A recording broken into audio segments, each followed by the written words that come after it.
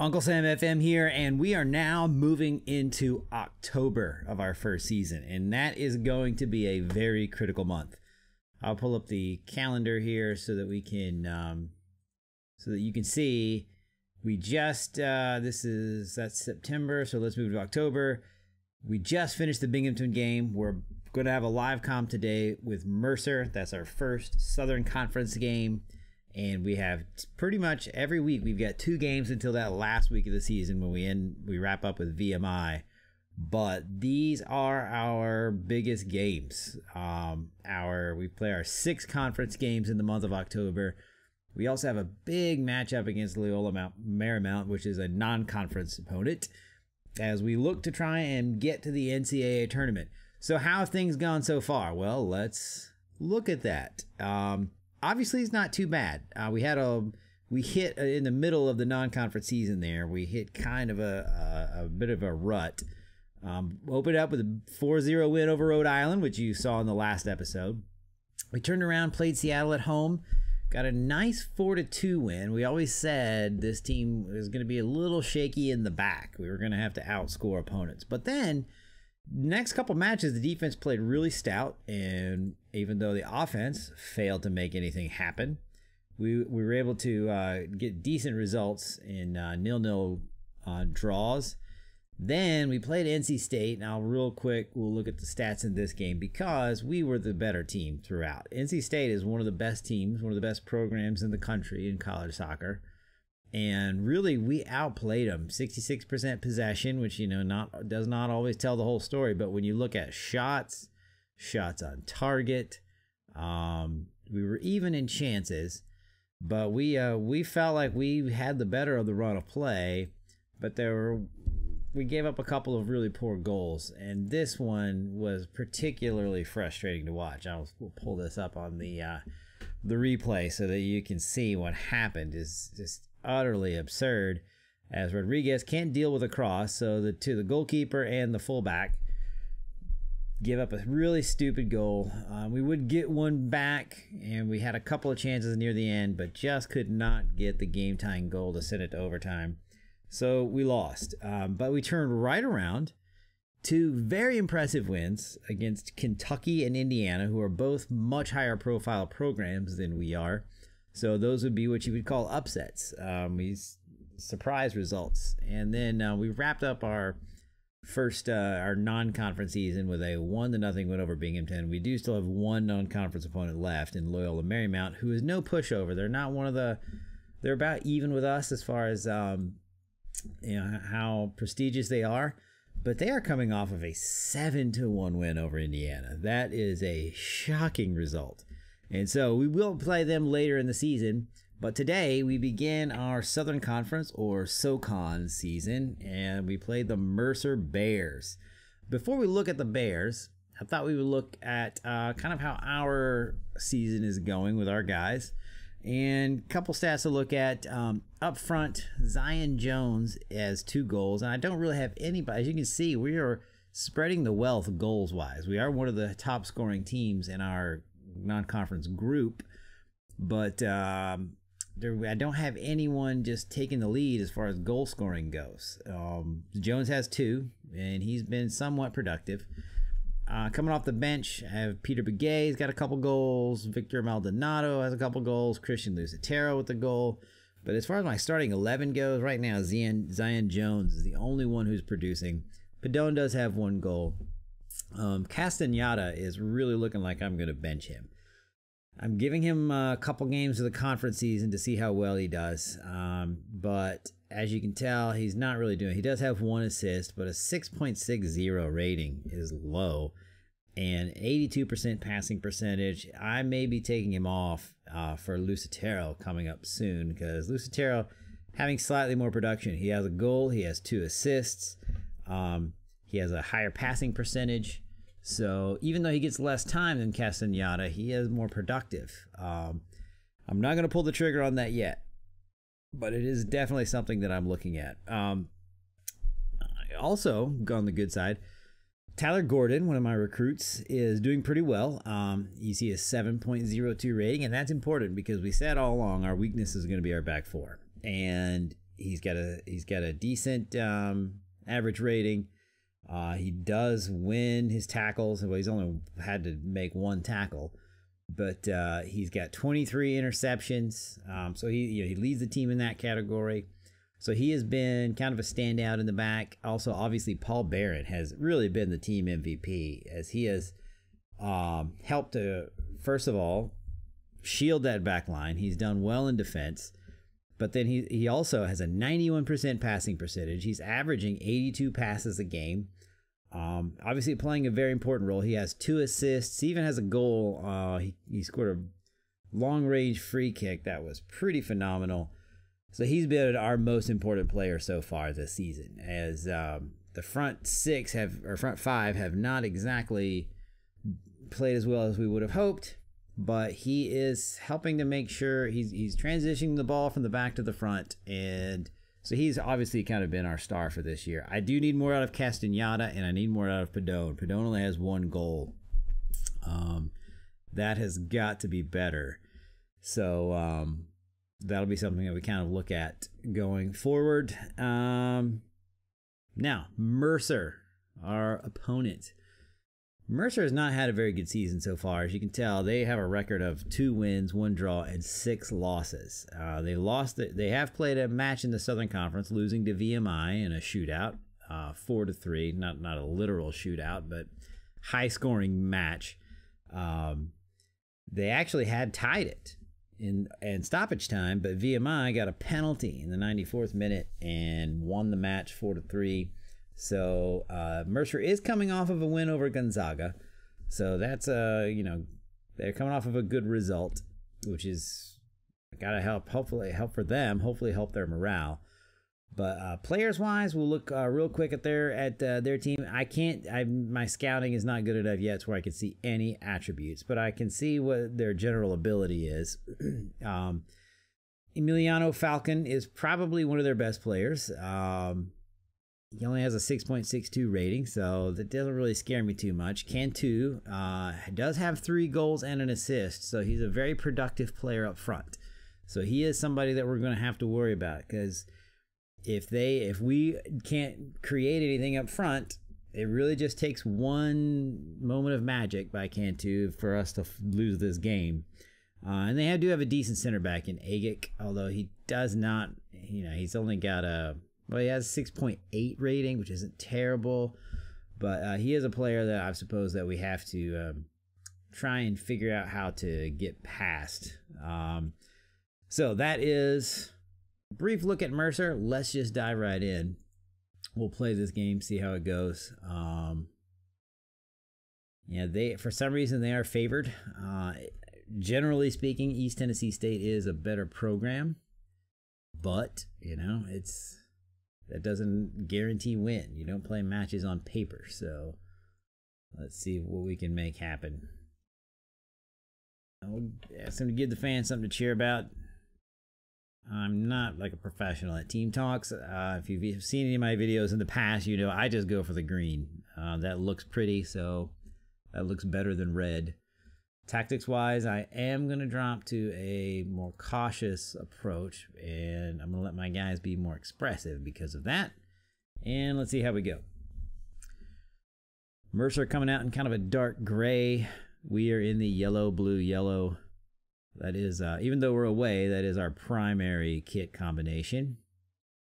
And Mercer playing around in the back. We fully expect them to do that. They obviously are not. They did not put their most fit lineup on the field, but they have Cantu out there and they have Agic. So they are. They put their best players, but their best players are not at 100% match fitness. And looks like they've got an attack here, though.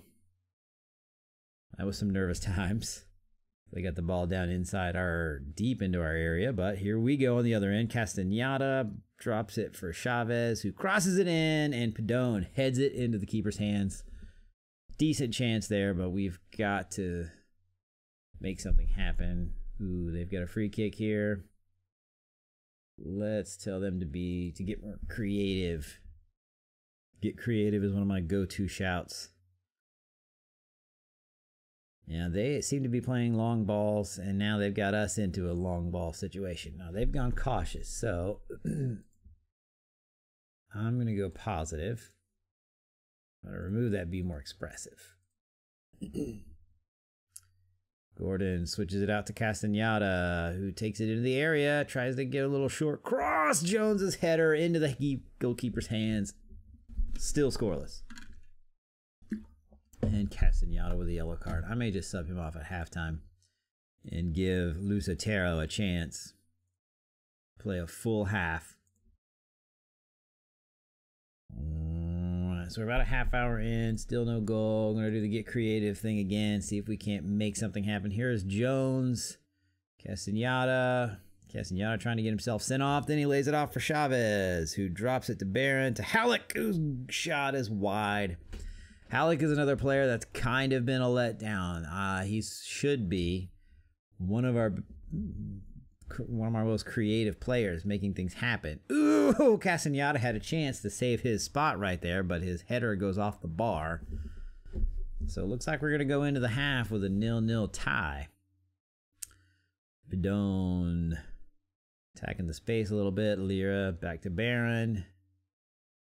See if we can make something happen right before the half. Halleck back to Lira, to Halleck. Shot into the keeper's hands. And we are at halftime. It is 0-0. Controlling things, right? 7-1 shots, 69% possession.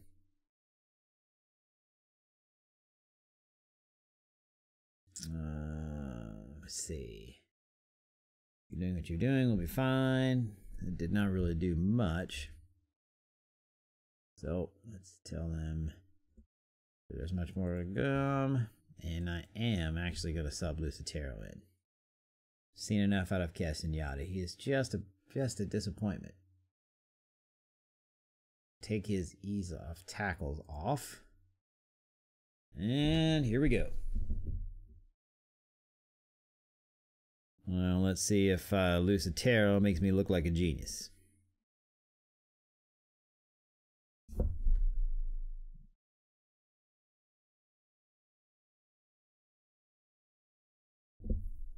Gordon drops it back to Santangelo, our goalkeeper. Trying to draw him up a little bit. Ooh, and he finds Lucatero, who crosses it into Lira, who shot into the keeper's hands. We're forcing the keeper to make save. He's had to make 5 so far. Zion Jones getting a little fatigued. He might be my next sub. Back to Santangelo. We just need one here, guys. I think one is going to do it, actually. Oh, Padone. We got to finish that. You've got to finish that. All right, let's take Jones off, put Begay in.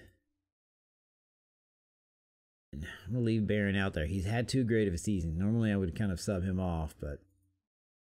So this will now mean that I've subbed off the front 3. Jones, shot is wide.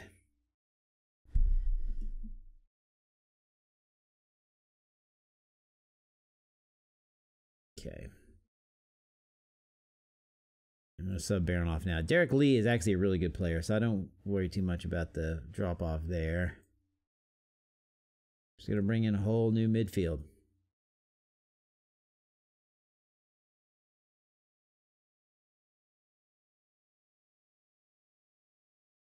Again, in college soccer, we will go to overtime. They like to try and get results. And if they go play both sessions of overtime and nobody scores, then it's a draw. But if somebody does score, it's a golden goal situation. So in the U.S., we like to call that sudden death. And Maldonado has the ball taken away from behind. So we get a corner kick. Let's see if we can't make this go. Okay. All right, this might be a mistake.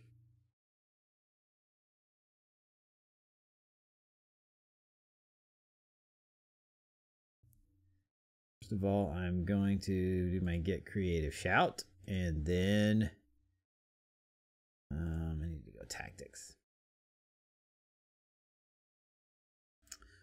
Do my chase instructions, see if we can't go get that last goal.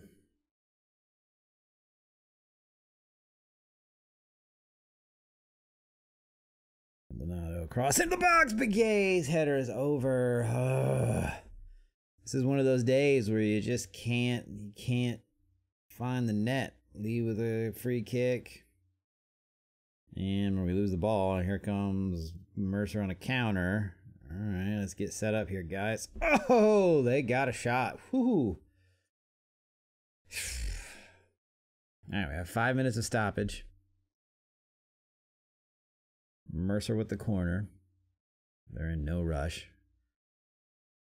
And nothing came of that. I have my second team out there right now, so they're gonna go. My second team is gonna play the overtime. Let's hope they can make something happen here. I'm still gonna chase it. See if we can't get this result. Piper, and their cross is deflected out for a throw.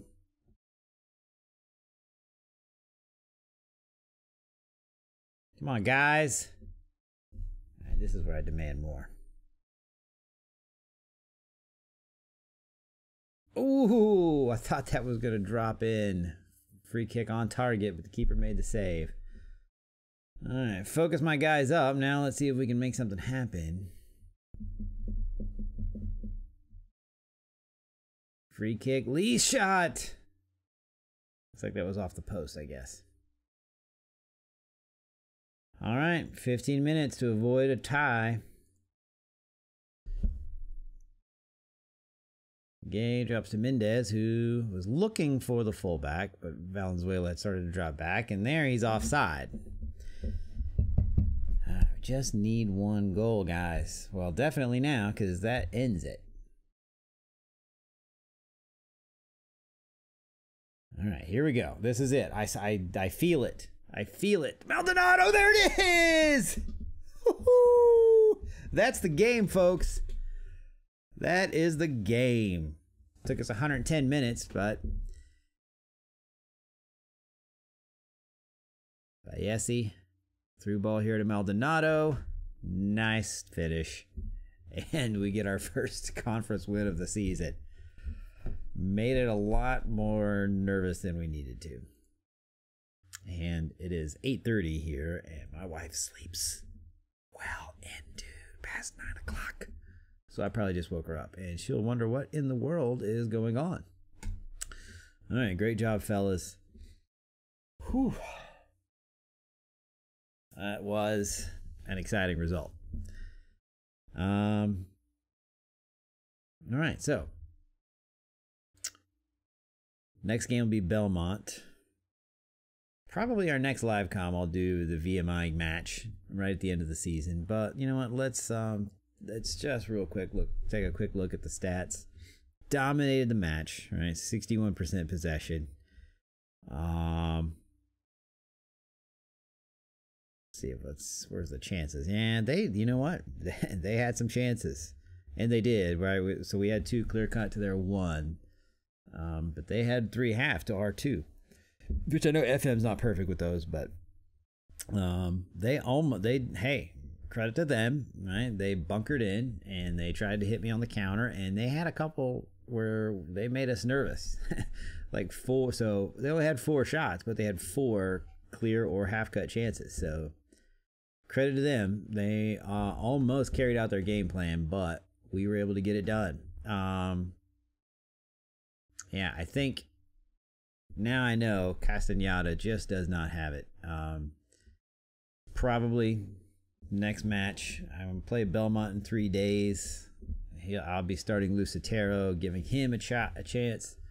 Hey, give him a shot. See if he can perform better than Castañeda. But this is Uncle Sam. I'm signing off. I'll see you next time.